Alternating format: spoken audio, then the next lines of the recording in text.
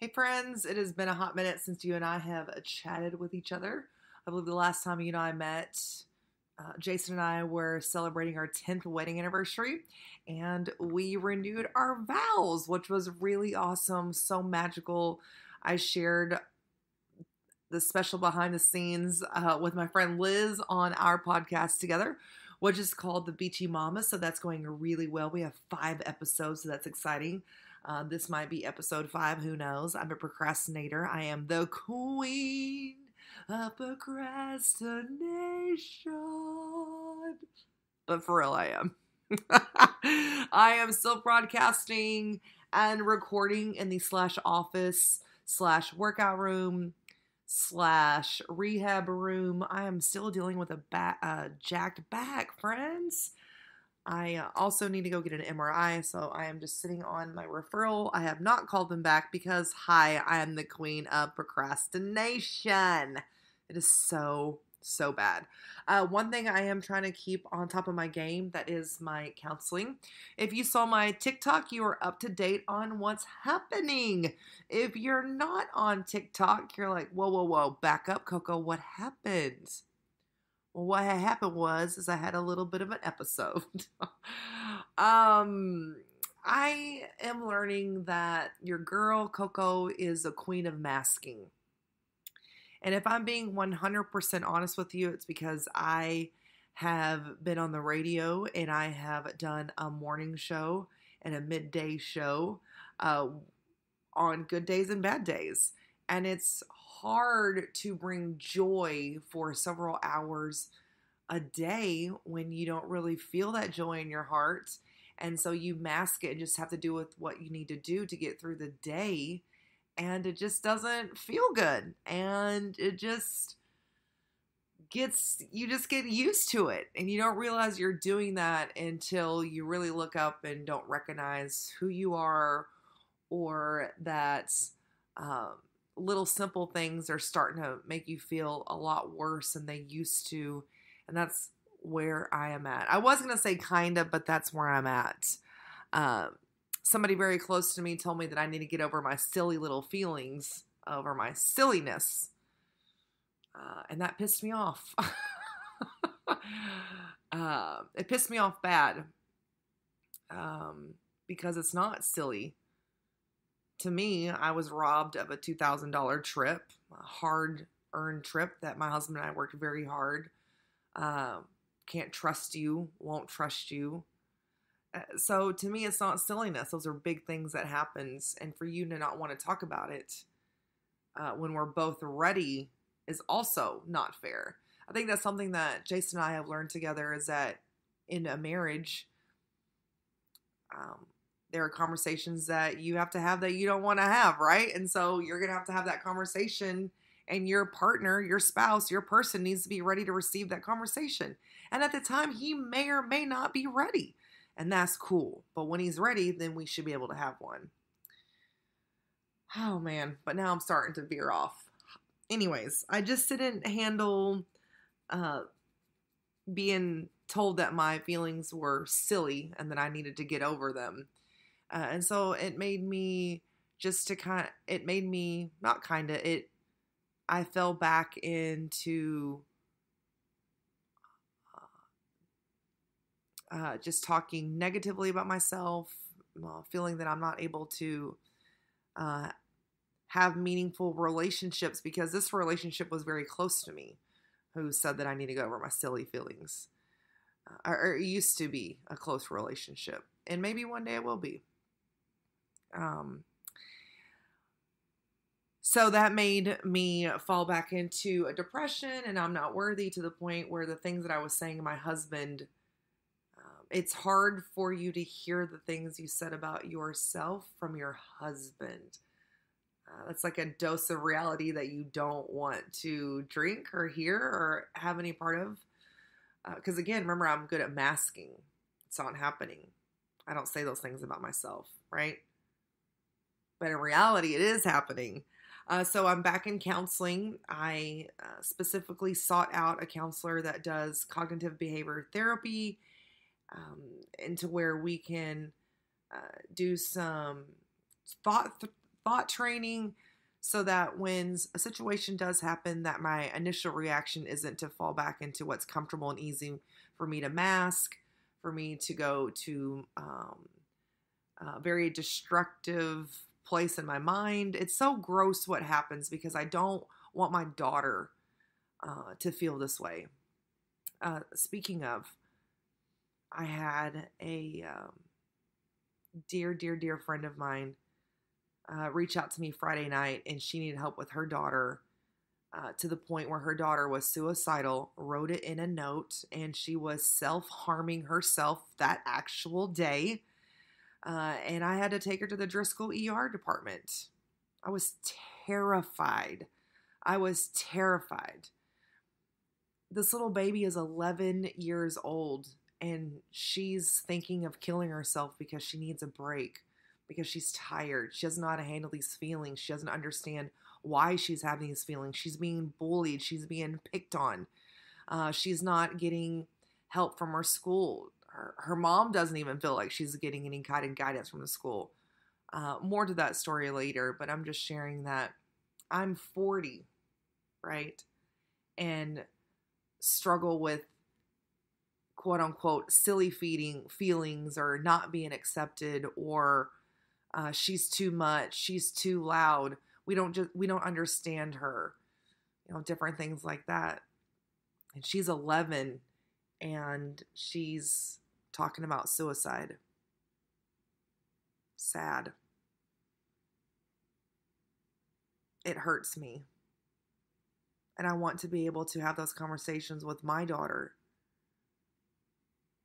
I'm so thankful that this 11-year-old was brave enough to share with an adult, and that I was able to answer the call so that I could jump into action, be able to be there for that mom. Something else that we talk about is just being encouraged by other moms, not compared. We should be encouraged by other moms that we're all going through the same thing. It just looks different. It has a different layer. But we're all just trying to raise healthy, smart, individual, loving, caring, courageous children in a world that's bombarded with what perfect looks like. That shit is fake. That's not what perfect looks like. That's not perfect. We all know that perfect doesn't exist. And as I'm saying that, I understand that. I know that. And that's why I want to get tools from this new counselor. And I think it's also just a reminder that if you're dealing with mental health, or this is new to you, friend, I didn't start really dealing with any kind of mental health things and issues until my children came, where my postpartum just snowballed into this beast of what the flip is even happening. I'm a Christian. I love the Lord. I know He's got good things for me. I know everything happens for a reason and a purpose. I know these things. I know He's got an amazing plan for me. Yet, I can sit stuck in that recliner and be sucked in by comparison and bullcrap. Easy. I'll be the first one to admit that. But also when I take time off, it's, where's Coco? What is she doing? How come we haven't heard from her? What's wrong? I heard this. I heard this happen. I heard this happen. You're right. It did happen. Those things did happen. I did have a miscarriage. I did have postpartum depression. I was scared. It was hard. I wasn't able to do X, Y, and Z. You're right. You're right. But guess what? I masked it and kept going to do what I thought I needed to get done. And even just taking a step back to figure out, like, what does that even look like is still frustrating and hard for me, because I've often shared this too. Like, when you've been doing something for so long and you start transitioning into something else and you're not even really sure what that is, but you know that you're not happy anymore. I just want to enjoy whatever the heck this is. I've been getting up and gardening with Fox Farm Adventures. I mean, heck, since I think the last time you and I have chatted, we've had a viral gardening video. 3.1 million views of her planting freaking lemongrass in my backyard, which you're the first ones to know that I almost killed it, forgot to water it. People are asking for updates. There aren't any updates because I've almost killed the plant. I wish I was lying. But finding out what this new part of my life looks like, and not comparing what everybody else's success looks like, and that my success looks different. Right now, gardening, helping out the twins' school garden. That's amazing. I'm being filled up with so much joy for that. Me being happy with just like being pressure free, or my expectations aren't cutthroat. Does that make sense? I'm happy to see what this next part looks like, but also giving myself some grace. That's what my counselor just told me. And honestly, that's why we named our daughter Grace, is because how much grace God gives us. Yet, I don't remember that. But the good news is that I recognize that, and I feel like every day is a new day to get better and stronger. And with that, I'm ready to share that I am stronger today than I was over a month ago. As always, you need to chat with your doctor, make your own decisions. This isn't any medical advice. This is just something that I'm sharing. I even hate that I have to say that. Don't come at me for this decision that I made. It's something that I made on my own, and I feel confident in it, and I'm on the other side of it, and I had people going through it with me, so I am good. But about 2 months ago, I took myself off of all of the prescribed medications from my psychiatrist. I don't even know how to. I wasn't feeling any better, and I kept being told that we just need to try to find the right medication for you. Try to find the right medication for you. Try to find the right medication for you. And there's many that you're going to need to try. And just keep trying a new medication for you. After trying a couple, I felt worse. And I didn't want to do that shit anymore. I didn't want it to just keep trying another medication. Again, this was just my decision. And I was watching young ladies share on TikTok how bad it was to get off 5 years of hardcore psychiatric medication. And I thought, I don't want that. I'm having a hard time right now feeling good. So I made the decision, and I think it was supposed to happen at the right time. It was on the weekend, and I was already just kind of off my schedule. So by Monday, I had already been off my meds for 3 days. And I was starting to already feel it. And I told Jason, I said, today's the day that I'm done, and I'm just going to quit this cold turkey. I told my support group what I was doing, and I prayed about it really hard, and I held on to the wildest ride to come off of medicines like that. I have never had a detox from any kind of heavy, hardcore medication. I was on Effexor was one of the last ones I was on. And I'm so glad I was able to get off of that. I had fuzzy brain. I mean, I'm still having pretty crazy mood swings, which I've had my whole life. However, they were pretty flippin' bad when I was coming off the meds. That's when I really threw myself into gardening with my friend Leanne, who's also been down the similar path. So if that's anything that I could share with you today, is that when you're going through something,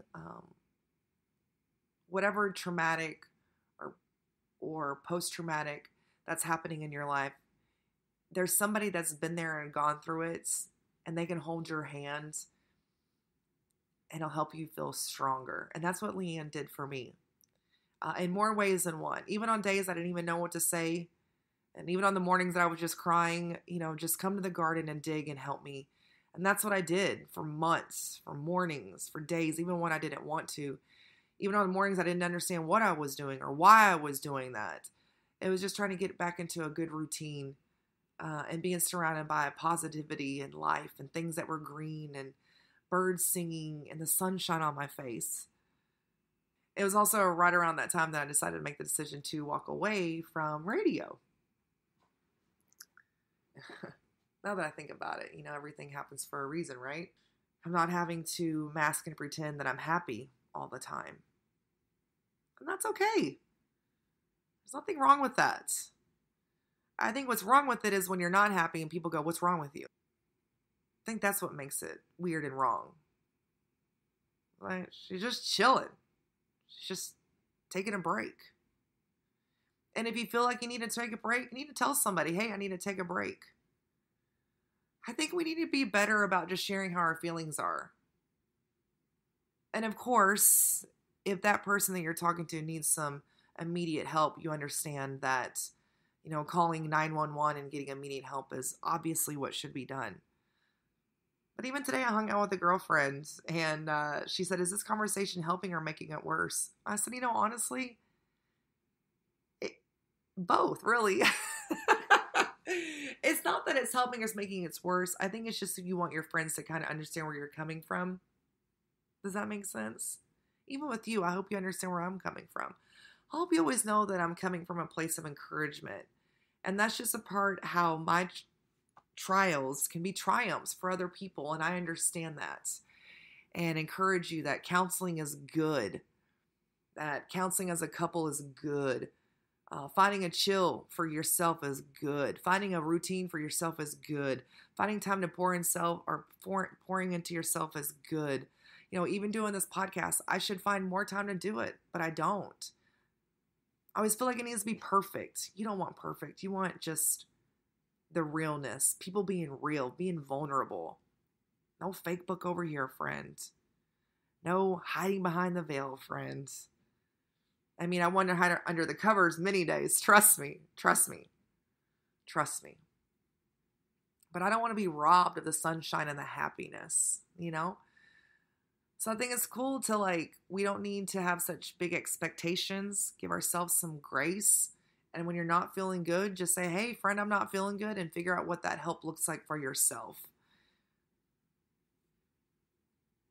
And maybe you're not able to be that honest and vulnerable with yourself, then maybe you just start writing it down.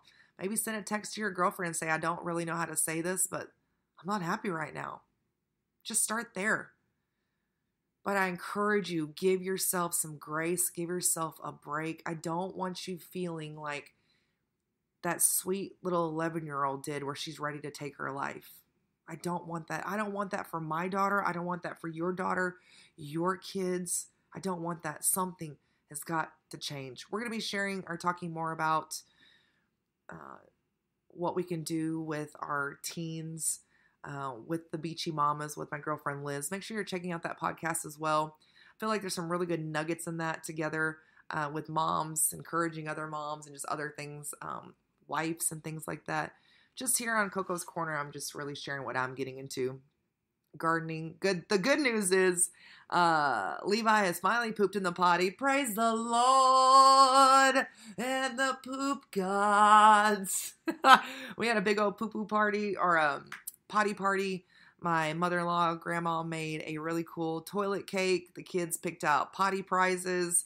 My husband did curbside. Also, shout out to my husband listening about curbside. Just get it done, order it, we'll scoop it up, move on with our life. So, you really can teach an old dog new tricks.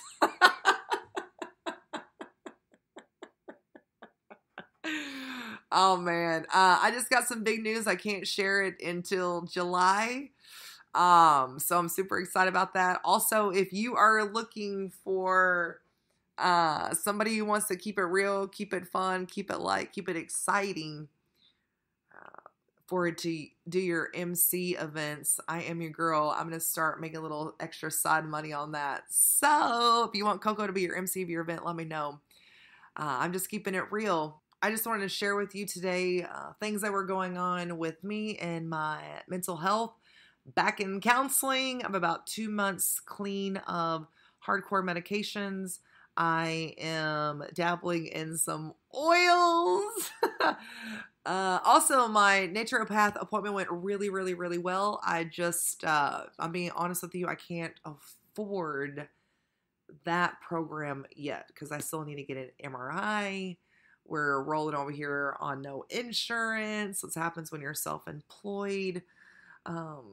So that's kind of like just where we're at on that, if I'm being 100% honest, which I believe I always have been.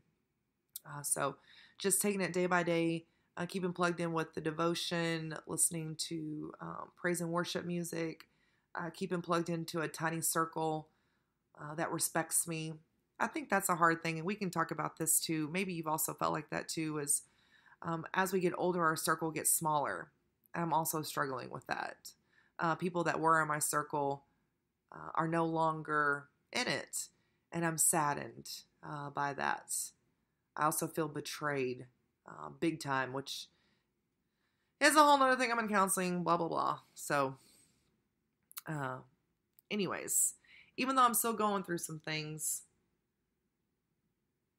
I can still find joy in other things. And I hope that you can do that as well. I'll be sharing more about my friend and her daughter in the next couple of weeks as we continue to pray for her and her healing. She was able to get in a bed at a treatment facility for adolescents in South Texas in the Valley. So I was thankful that that was able to happen. So she'll be there this week. So just prayers for our youth, man, that it is hard. And also social media can just be really gross and really yucky. And that,